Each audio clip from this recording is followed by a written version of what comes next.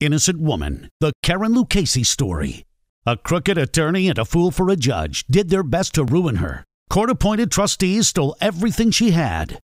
An innocent woman convicted because she refused to lie and say she was involved in a crime just to take a plea bargain.